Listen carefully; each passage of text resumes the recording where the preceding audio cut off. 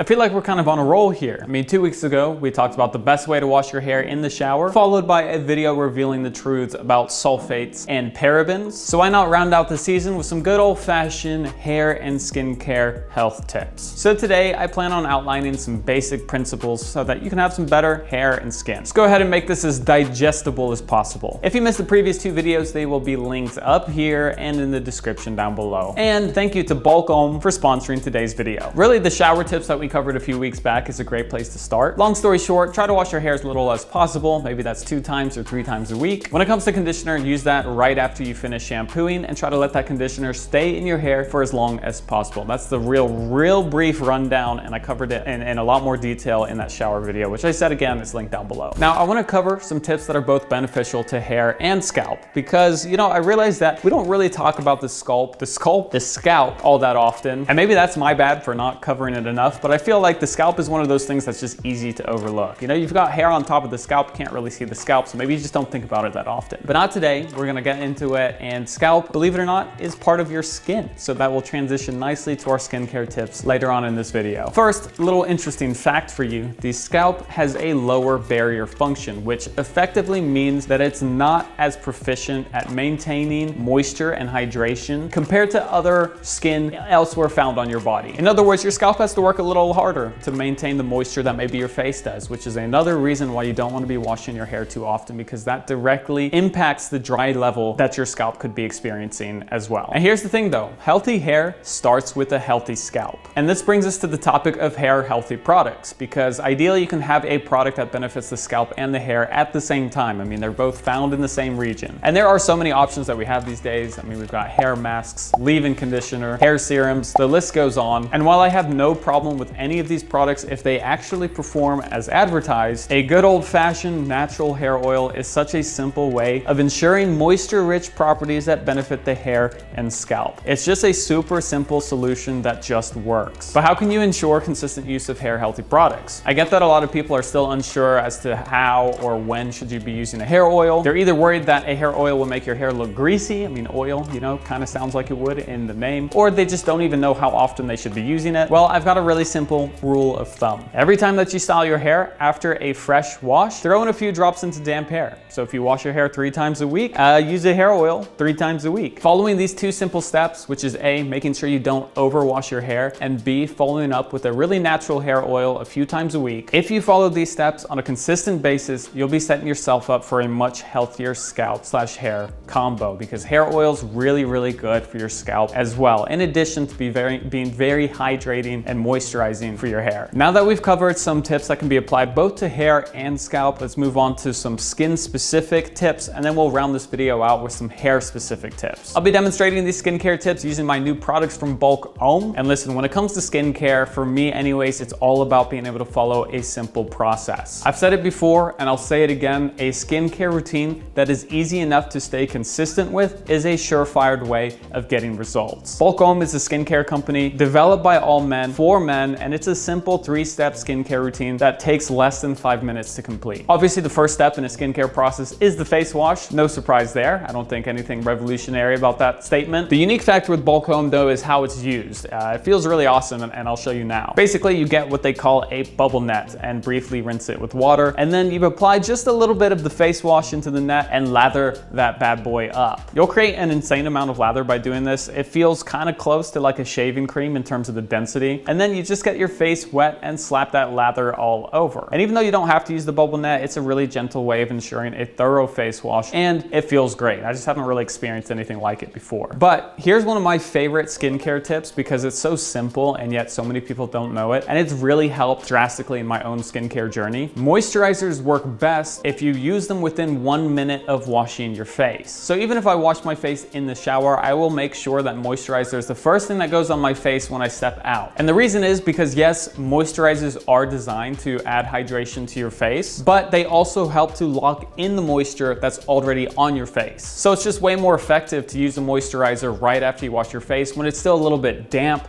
just to make sure that all of that essential moisture can be locked in and your moisturizer is being used to its maximum potential. But for any of my dry skin brothers out there, moisturizer is even better achieved through the use of a toner. And this is something that more and more guys are starting to pick up on, but I think there's still a lot of guys who don't know what a toner is. To someone who hasn't used a toner before, it can look kind of odd, like, wait, I mean, is that just water? But hey, if you're dealing with dry skin and you throw some of this stuff on, you will feel the difference right away. The toner is designed to maintain optimum hydration in your skin and locks in moisture in a way that doesn't feel sticky or heavy at all. Finish off the routine with the lotion and you're setting yourself up with a system that will preserve moisture in your face all day. And that's what I love about this BluMaan system. It's a simple 3-step process to achieve healthy skin on your face in no time at all. You know, no BS, just results. An easy way to test this stuff out for yourself is by purchasing the travel set, which includes the face wash, toner, lotion, and a mini version of the bubble net for just $10 plus free shipping. So a full skincare routine for just $10 plus free shipping. I mean, you're not gonna be finding a better deal. If you wanna check it out, anything from BluMaan products, all that good stuff, I've got it linked